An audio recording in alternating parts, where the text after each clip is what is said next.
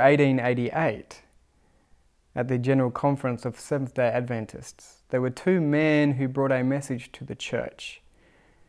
Alonzo T. Jones and Allet J. Waggoner were their names. The message that they brought to the church has become known as the message of righteousness by faith, or the 1888 message. There are many today who wonder whether this message is still relevant for us today, or if it was a message just for them in their generation. I want to share with you some statements from Ellen White that help to answer these questions. One of the best known statements from the pen of Ellen White comes from Testimonies to Ministers, page 91, where she writes here, "The Lord in His great mercy sent a most precious message to His people through elders Waggoner and Jones. This message was to bring more prominently before the world the uplifted Saviour, the sacrifice for the sins of the whole world. It presented justification through faith in the surety. It invited the people to receive the righteousness of Christ, which is made manifest in obedience to all the commandments of God." There are many today who claim to be reviving the message of 1888. Christ our righteousness, righteousness by faith. But is it the true message or not? The true message invited the people to receive the righteousness of Christ, which would become manifest by obedience to all of the commandments of God. If the revival of the 1888 message that you are hearing of is not bringing about a change in the life, then can it be a true revival of the message? She goes on to say, "This is the message that God commanded to be given to the world. It is the third angel's message, which is to be proclaimed with a loud voice and attended with the outpouring of His Spirit in a large measure." This precious message, Ellen White here is saying in Testimonies to Ministers, that message is the message that God commanded to be given to the world. It is the third angel's message, which is to be attended with the outpouring of the Spirit of God in very large measure. We today are praying for the outpouring of the latter rain. We as a people want to go forward and give the loud cry. In this statement here, which is very well known, yet often overlooked, it is specifically stated that the message of Jones and Waggoner is the message that God commanded to be given to the world. We are coming to a time of crisis in this world very rapidly. The Pope's recent visit to Congress in America in September is a strong sign that the Sunday laws are not far distant from us. We are needing a message that will bring power into our lives, a message that will enable us to stand in the time of trial that is before us. Ellen White wrote regarding this message in 1888 Materials, page 1814, "The Lord has raised up Brother Jones and Brother Waggoner to proclaim a message to the world to prepare a people to stand in the day of God." To prepare a people to stand in the day of God. God raised up these men, Jones and Waggoner, with a message that would do that work. Can we stand in the day of God without their message? According to what she says here, the answer is no. Ellen White had a very high calling on her life. She is known as the messenger of God. It's interesting, however, to note what she actually had to say about these men and how it was that she esteemed them and their calling. Manuscript Releases, Volume 11, page 257. She says, "We have travelled all through to the different places of the meetings. that I might stand side by side with the messengers of God that I knew were his messengers, that I knew had a message for his people. I gave my message with them right in harmony with the very message they were bearing. What did we see? We saw a power attending the message. Ellen White would travel from one part of the country to the other, just so that she could stand side by side with these men who she says she knew were sent from God, who she knew had a message from God. And as she united her message with their message, she says, we saw power attending the proclamation of it wherever the message was proclaimed. This mighty warrior for God, this woman of faith, considered it a privilege to stand by the side of these men. And she says this here in 1888 Materials, page 545. I have travelled from place to place, attending meetings where the message of the righteousness of Christ was preached. I considered it a privilege to stand by the side of my brethren and give my testimony with the message for the time.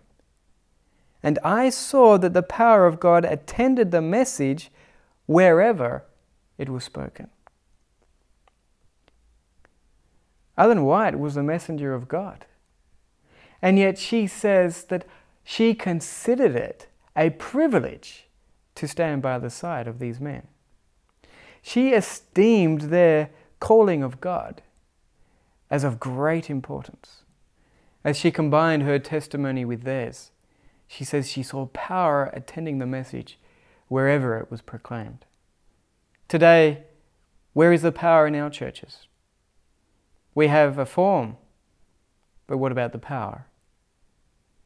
In her day, when her message was combined with the message of these men, there was power.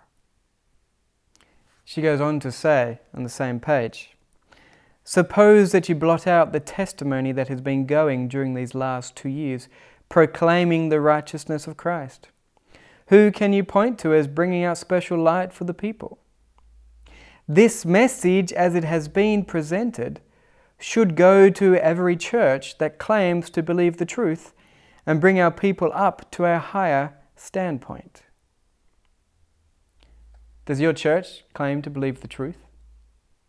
If it does, according to the messenger of God, this message, as it has been proclaimed, should be being taught in your church.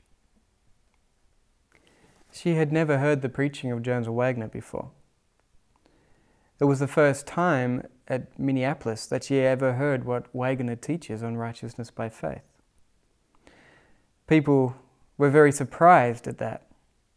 But she says here in Selected Messages, Volume 3, page 172, when I stated before my brethren that I had heard for the first time the views of Elder E.J. Waggoner, some did not believe me. I stated that I had heard precious truths uttered that I could respond to with all my heart. For had not these great and glorious truths, the righteousness of Christ and the entire sacrifice made in behalf of man, been imprinted indelibly on my mind by the Spirit of God? Has not this subject been presented in the testimonies again and again? When the Lord had given to my brethren the burden to proclaim this message, I felt inexpressibly grateful to God, for I knew it was the message for this time. When Ellen White heard the message for the first time from Waggoner, she rejoiced. She recognized it as being the very message that the church was needing. She says there that this is what I have been proclaiming for the last 45 years, the matchless charms of Christ. Many people tell me, see, I don't need to read the writings of Jones and Waggoner. I don't need to understand their message. It's there in Ellen White. She says so.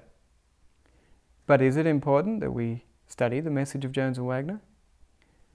There is a very revealing statement that Ellen White makes in manuscript releases, where she talks about her teachings on the subject of righteousness by faith. She says, Manuscript Releases, Volume 5, page 219, "I have had the question asked, what do you think of this light that these men are presenting? Why, I have been presenting it to you for the last 45 years, the matchless charms of Christ. This is what I have been trying to present before your minds. When Brother Waggoner brought out these ideas in Minneapolis, it was the first clear teaching on this subject from any human lips I had heard, excepting the conversations between myself and my husband. I have said to myself, it is because God has presented it to me in vision that I see it so clearly, and they cannot see it because they have never had it presented to them as I have. And when another presented it, every fibre of my heart said, Amen." Ellen White says, this is what I have been trying to present before your minds.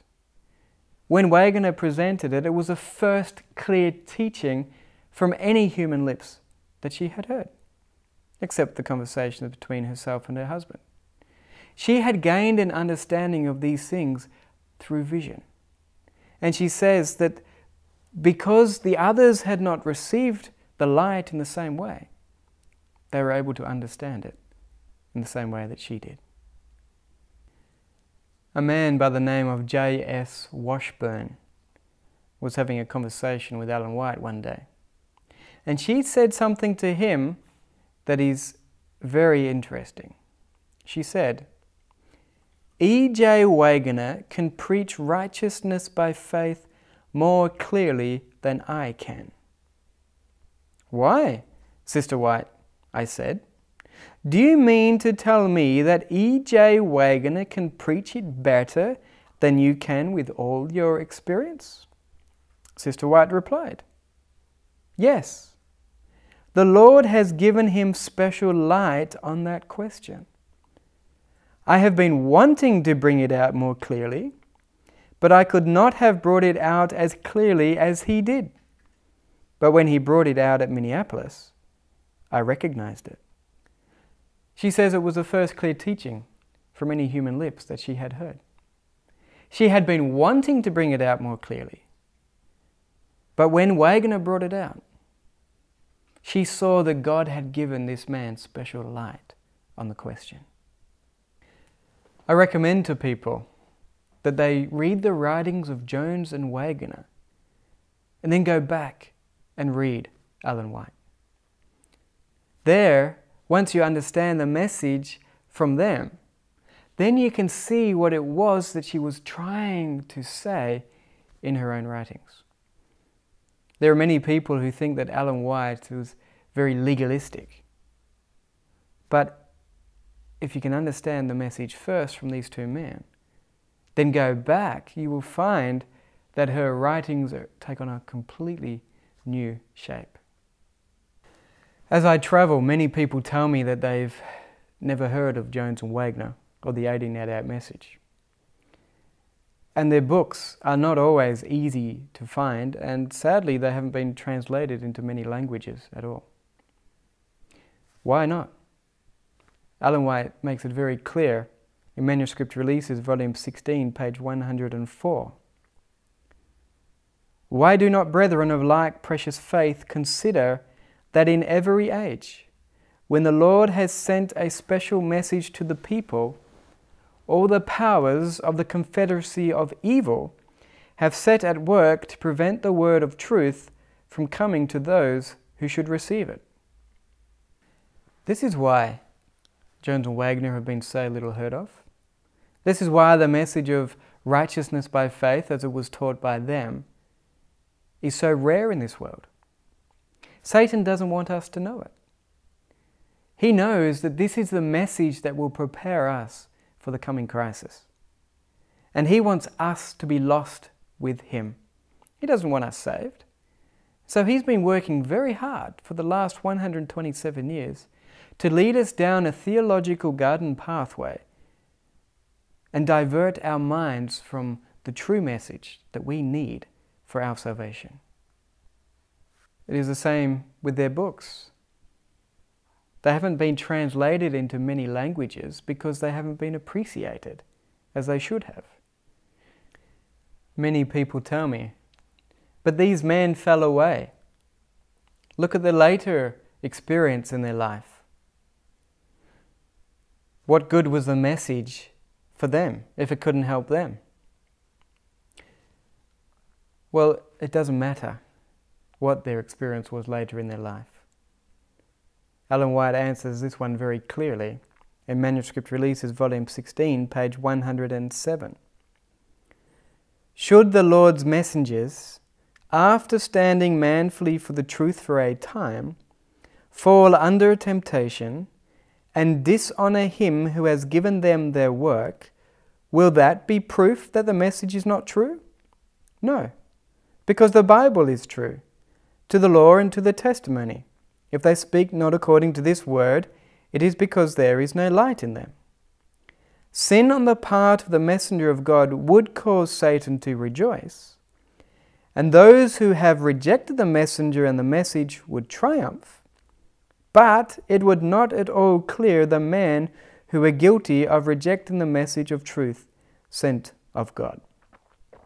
If they fall away, is it proof that their message was not from God? No. Ellen White says, to the law and to the testimony. The message from these men was according to the Word of God. Whatever their later experience would be in life is irrelevant. If we reject their message, we are held guilty of rejecting light from heaven. There are many stories about these men and their later experiences in life. Are they true? Many of them are not.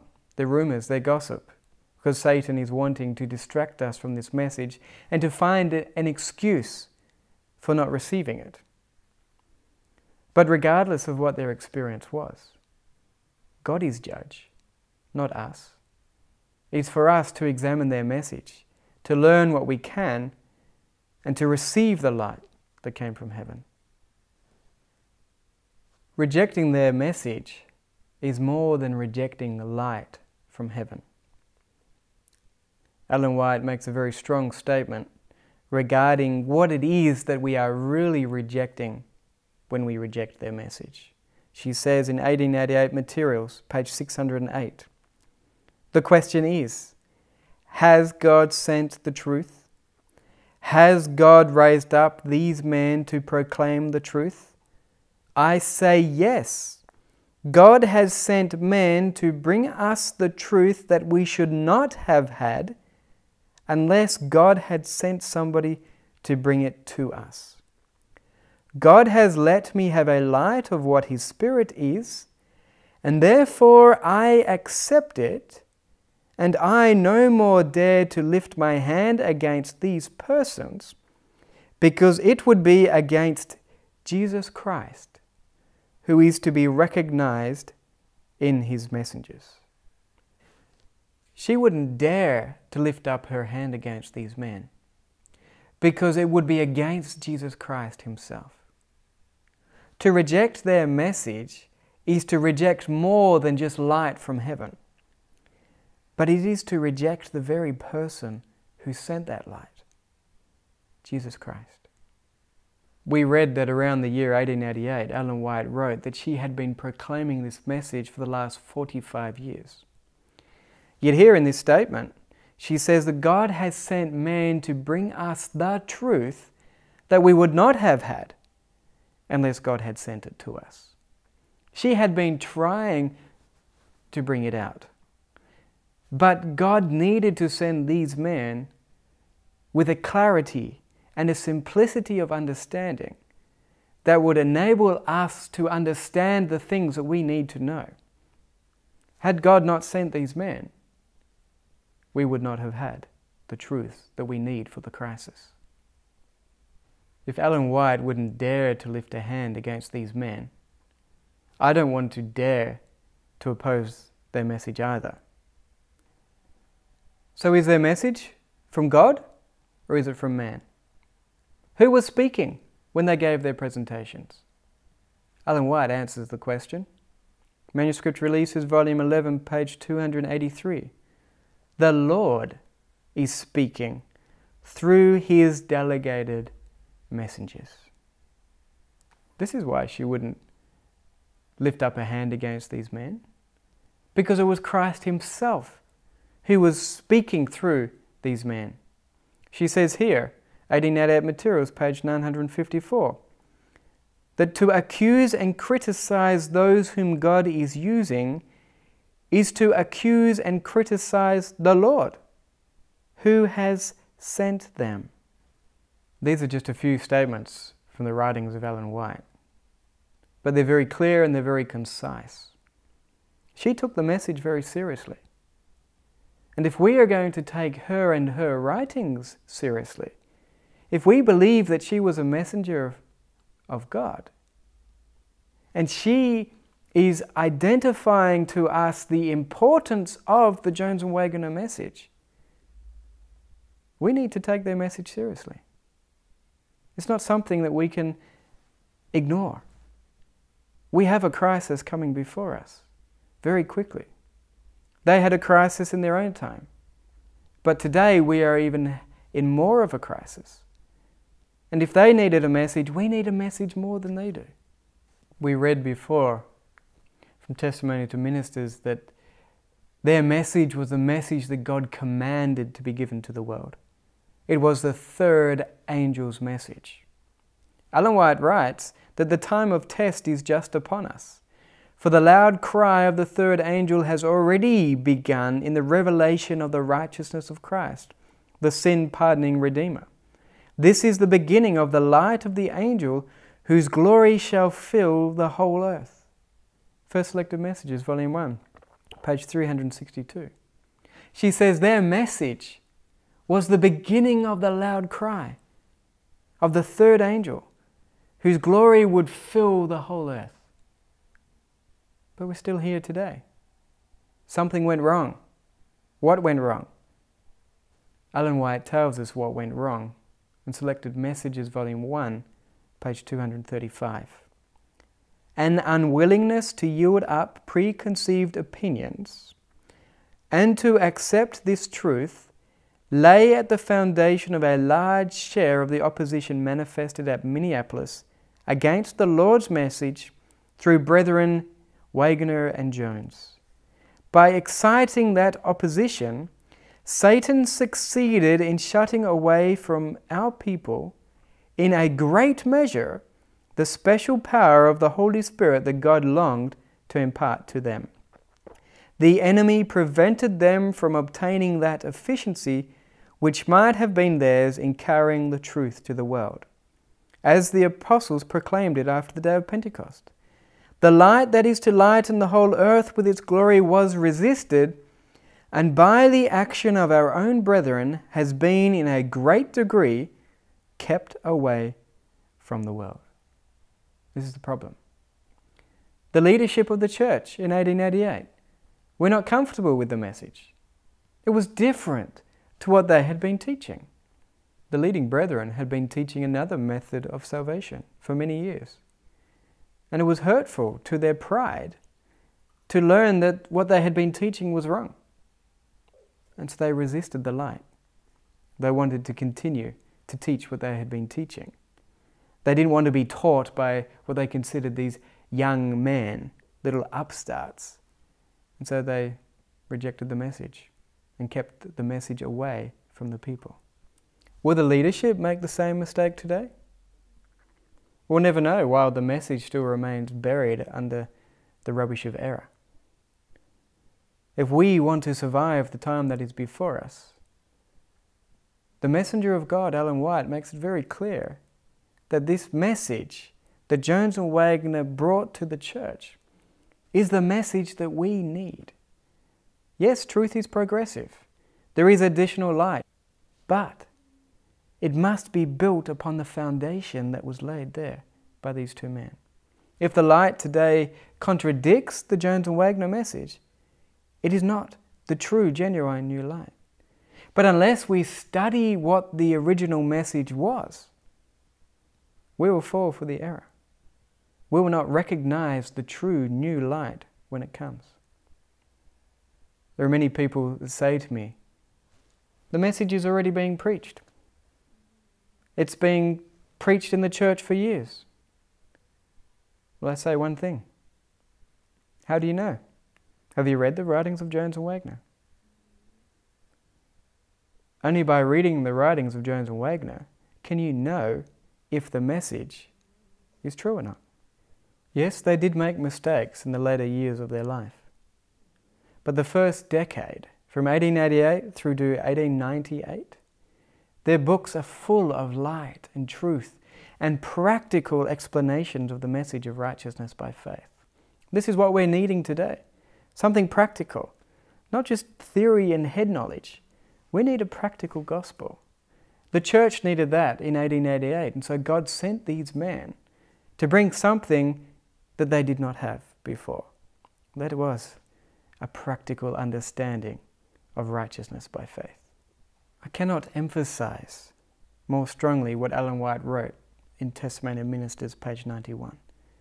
She said that the Lord had raised up these men with a message for the world. She said, it is the message that God commanded to be given to the world. How can we give the loud cry without their message? How can we receive the outpouring of the latter rain if we don't understand what God wanted His church to have? The very message that Jesus Christ Himself brought to His church through these men. If Jesus says in His testimony that He sent these men, if He says that it was He Himself speaking through these men, I'm going to take that message very seriously. Are you? I have found in their writings the answers that I have needed for my life. There is a practical gospel there that makes sense. It is logical. We today are lacking in a logical gospel. The youth are running away from the church because the religion doesn't make sense anymore. But our God is an awesome God. He's a highly intelligent being. We look at nature. Everything there is perfectly logical. His gospel should be logical. But instead we have cliches and wonderful phrases that don't make any sense to us. We need the message that these men brought to the church. It is a message not just for us, but God commanded it to be taken to the world. The world will see it, will hear it. They will see something that makes sense. But if we don't receive it, how can we ever teach it to others?